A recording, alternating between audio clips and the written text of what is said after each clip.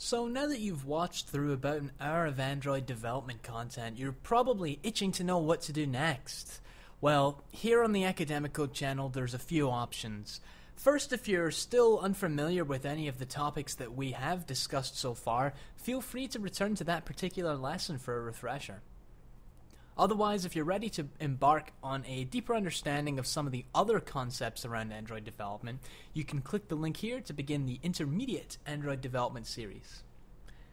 Finally, if you'd rather just get your hands dirty and follow along in the creation of an Android application from start to finish, click on the first Android programming practice session at the link here on the screen. But regardless of how you choose to continue learning, I sincerely hope that you do, because the feeling you get when you write an application from start to finish is quite unique, and I believe that everyone should have that opportunity.